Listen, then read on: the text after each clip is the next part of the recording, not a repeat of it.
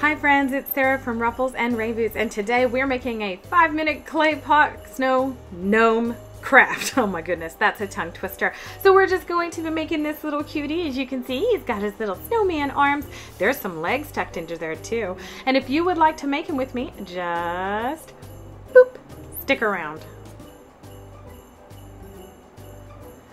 As always, please like this video so I know you're here crafting with me. It helps me in the algorithm.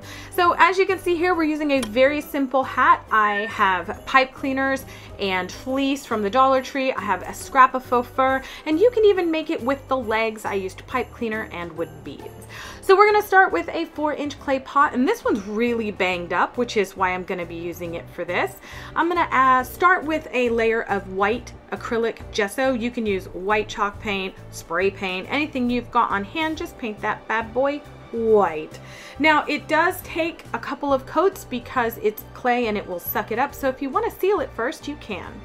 I hit it with my heat gun just for a few minutes so that would dry very quickly and I didn't have to wait. All right, so I'm gonna go ahead and do it with a second coat of this acrylic gesso, and while we're waiting for that to dry, go to rufflesandrainboots.com, head over to this little search icon and type in snowman. You're gonna find a whole bunch of crafts and goodies that you can make for the holidays. Also there, go ahead and search gnome and see what you come up with.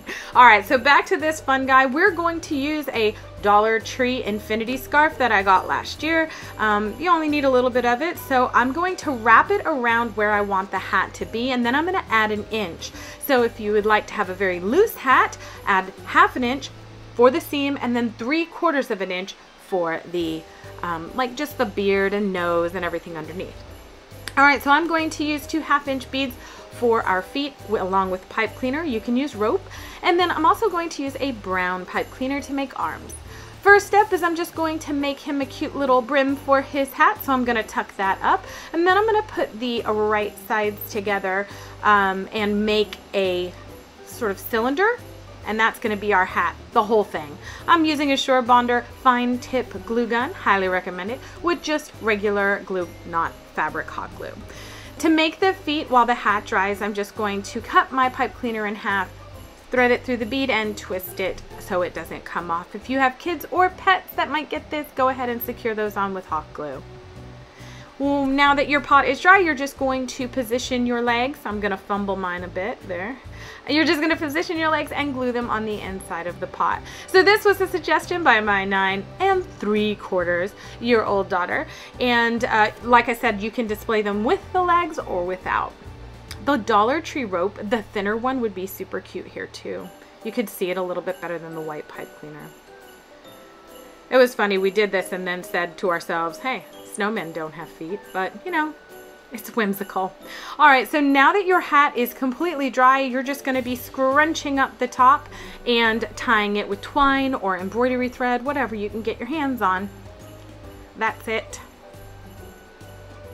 And because I did cut my hat high, it's going to build on itself, so you don't even need any stuffing. It's pretty nice. I secured that with glue and tied it off, and cut off the strings. So I had an extra piece of this little, I don't know, 3-inch or so scrap. So I'm going to cut a 2-inch wide by 1-inch high piece of faux fur, pull off any excess, and I'm actually going to split that in just a second because I realized I only wanted a mustache.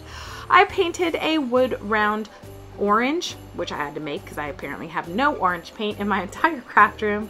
And here you go. While that's drying, I am going to split this in half and I'm just going to layer it.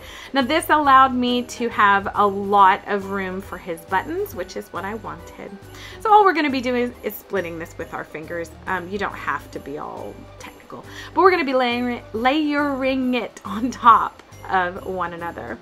In order to do that, we're just gonna make sure we get a bit of hot glue right on our pot and then put your one layer down.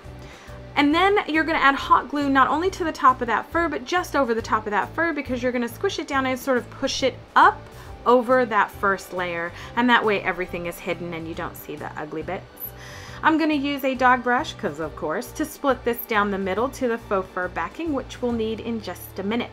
But before we get to that, grab a Sharpie, or here I'm using a Posca paint pen, and make 3 circle-ish shapes. for buttons. Be sure to keep your fur out of the way so you don't have to do any touch-ups. And then fill those in and let those dry. If you are using a Sharpie, it's going to go a lot easier for you than a Posca. Posca takes a bit to dry.